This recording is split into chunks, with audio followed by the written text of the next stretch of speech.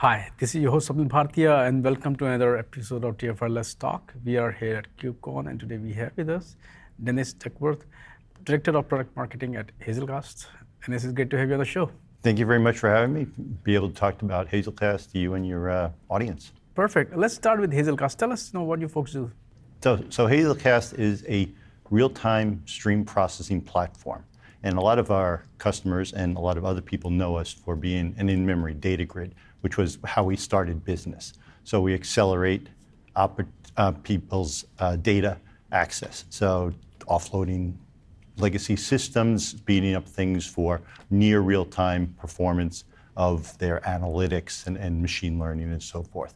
More recently, though, we've added a capability for real-time stream processing. So it kind of differentiates us and takes us to that next level because we saw a need for adding this ability to not only store data and serve it up quickly, but also react to that data and compute on it in real time. Can you talk about, first of all, the evolution of data and the importance of real-time data? What are the use cases?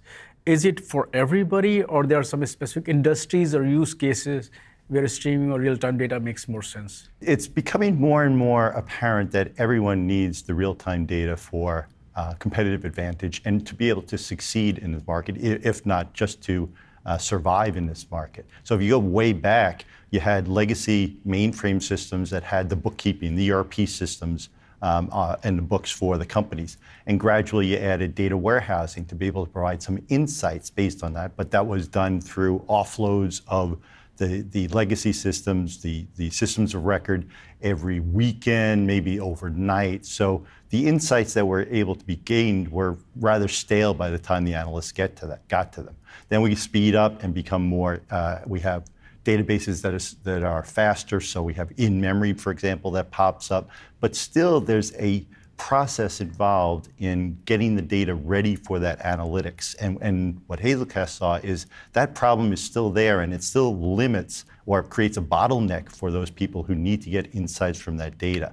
So we speed up the access to the data, but we also then take that access to the data and provide the ability to speed up the analytics that runs on it, the machine learning algorithms and so forth, so you can get those insights in real time and be able to act on them accordingly. Can you give some use cases of real-time data, Absolutely. when you look things around us? Yeah, financial services companies, for example, are a big proponent of this.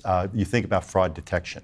We have one of the largest credit card issuers in the US that uses us. Every time one of their millions of cards gets swiped, we're doing a fraud analysis on that swipe to see if it's likely fraudulent and to either decline it or allow the charge to go through.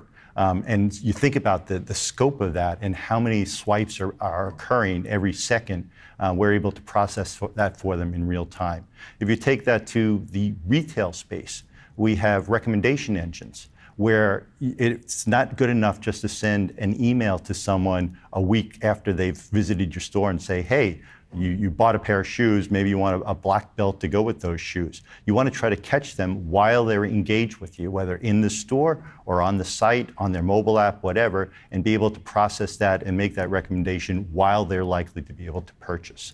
One other use case, which is fascinating to me, is in the IoT space, where if you look at healthcare, for example, and a urgent care center or intensive care unit, which has thousands of sensors that are attached to these patients, and they need to be monitored constantly. It's not enough to have a nurse go around and be looking at these measurements out in these sensors to figure out when something goes wrong. You want to try to catch that as soon as that reading goes out of a certain bounds and be able to react to it accordingly. And then you take that same IoT use case and you apply it to heavy equipment and machinery in manufacturing. So the IIoT, where if you have some ball bearing temperature goes out of range, chances are that machine is going to fail. And if you allow it to fail, it can fail catastrophically and very expensively.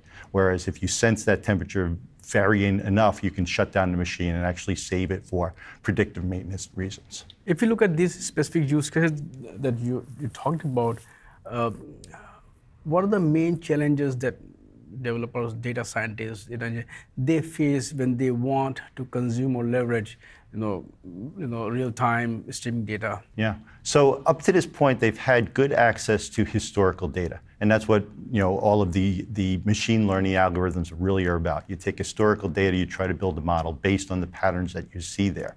What they feel the need for now and are finally getting is that ability to have that intersect with a real-time data stream coming in, and so that you can add contextual information and enrichment to the data stream coming in. So a data point by itself really doesn't mean anything. It's in this context of history that you can understand what that data point means. And so the challenges for these developers is, first of all, creating a framework that is able to support that. And typically the infrastructure engineers and DevOps people need to cobble together several different components. So you might have a Flink for doing your stream processing, and then you have a Redis or an Aerospike or something like that for your data storage. And then you have maybe Zookeeper for doing some orchestration on your Flink. And so suddenly you have three different clusters that you need to maintain and to keep up and running, because this is, again, real time that you're trying to react to. So what Hazelcast has done is bundled all that capability into one platform, so it eases operations, it simplifies things dramatically as far as the complexity of the stack goes, and it also adds that automatic integration since it's in one platform. Now, let's just scale back and come back to KubeCon. Talk a bit about what announcements that you made, which also kind of improve the experience of data streaming or the challenges the developer face. At KubeCon here, we announced our latest release, which is version 5.2. And this is more of an evolutionary release rather than a revolutionary release. You talked with Manish several months ago about our Viridian serverless release. And so that is still there. And what we have done is improve some of the important capabilities. So for example, we have tiered storage. So memory, we're limited right now in the memory in each node of our cluster to 200 gigabytes, which is a lot of data for some people. And if you're running a 3-node cluster, that's quite a bit of data. But we have customers who have been pushing that limit and looking for ways of expanding that. So we've added the ability to stream data to disk from your memory. So if you have some colder data that's not necessarily as important as the data that's in your memory, you now have an SSD, for example, that you can load in some colder data and have that available on our platform, just not in memory. And SSDs have been getting very fast. They're almost to the point of being as fast as DRAM. So it's not necessarily a big performance hit, but it gives you that huge data expansion capability. Another thing that we added is stream-to-stream joins. So that before we had a single stream of real-time data coming through, and then you could join that with your historical data that was in memory. Now we have the ability to take multiple streams of data and treat them as tables and do joins across them. So you are able to enrich your insights even more than you were able to before. And finally, for our developer friends, we've added some zero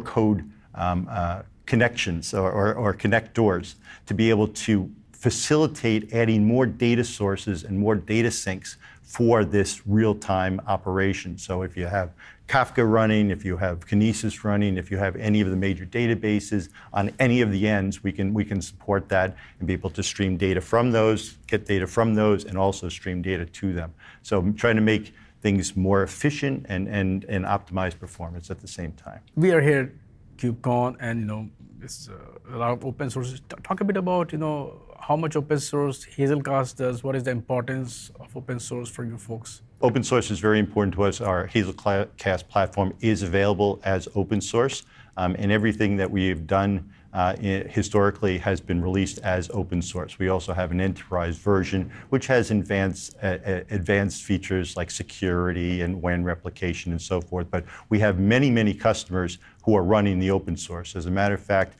we keep track through a phone home type of ping of who's running the open source versions in addition to our enterprise versions. And with our release 5.1, we had the greatest uptake of new installations than we've seen historically. And we're even more confident that 5.2 will have the same acceptance by the market. If I ask you, what kind of trends are you seeing in terms of adoption of real-time streaming data? And also with those trends, do you see what kind of either challenges are there or opportunities arising from it? Yeah, one of the challenges that we see is one of the reasons we're here and working with Kubernetes, because DevOps tends to be a very critical challenge. You can create the most elaborate real-time streaming engine, but if it's not reliable, if it's not robust and stays up, your DevOps engineers are really going to hate you, because they're the ones who are going to be getting the calls in the middle of the night. So Kubernetes is one of those steps that allows you to be able to have very complex environments and very complex products be able to run in a reliable manner. And so with being here at KubeCon, open source is very important, being able to support engineers, both development engineers and the DevOps and SREs in their endeavors to not only create these systems that provide core functionality, but also be able to support them and maintain them as they go forward. Dennis, thank you so much for sitting down with me and talk about not only Hazelcast, obviously, but also the market ecosystem for real-time data. I really appreciate those insights, and as usual, I would love to have you folks back on the show. Thank you. Great, Swapnil. It was a pleasure meeting you and talking with you.